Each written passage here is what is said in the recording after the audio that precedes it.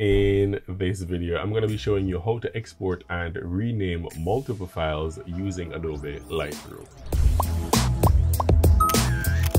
Welcome back to the channel. My name is CJam and here we are already in Adobe Lightroom with the photos that I want to export. And what I want to do is I want to export these photos, but I want to also rename them while I'm exporting them. And this technique is good for if you shot an event with a lot of photos, right? Like if you did a wedding or a concert and you want to give them all a name before you submit it to the client, right? That's a cool sign of professionalism. So if you did a wedding, you'll rename them like John and Jane's wedding, right? And then you can do a sequence like John and Jane's wedding 001 all the way up to 100 or however many photos you took. So to do that, you have to first select all of the photos that you have here in Lightroom after you've edited them. All you have to do is just come down here to your strip and hit Control and A, Command A if you're on Mac to select all of them. And then you can go to File and then Export, or you can do Control Shift E as the shortcut, Command Shift E if you're on Mac.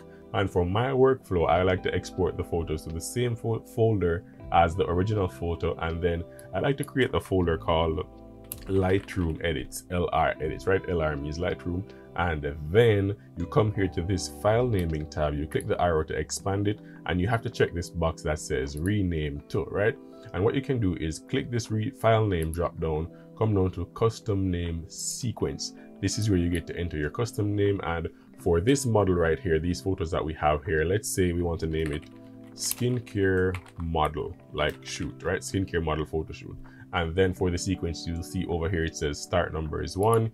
You can change the start number if you want, but I normally keep it at 1. And then you see it says skincare model -1.jpg, right?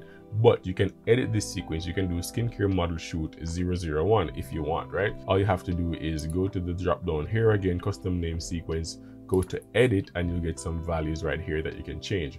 So you have the custom name, which is whatever you want to name your photos, and then here's the dash, and then here's the sequence number. So what I'll do is I'll delete the sequence here, that value for the sequence, and then I'll insert the sequence here that says 001, right? They have options here. So all I'll do is just click insert, and then I'll come between it, delete that dash. You'll see the little preview right here.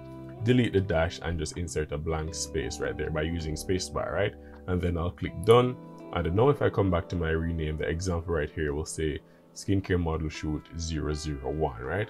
And all I have to do now is just go ahead and click export, and then Lightroom will export my photos for me, and they'll all have a unique name, the unique name that I gave it, right? So let's go ahead and click export, and then Lightroom will work for me, and then the folder will pop up with all the renamed files. So let's go ahead and check it out right here. Here are my files. I have skincare model shoot 1, 2, 3, 4, 5, and that's how you rename multiple files using Adobe Lightroom. So let me know, did you know that you can rename and batch export multiple photos using Lightroom, and have you ever done it before?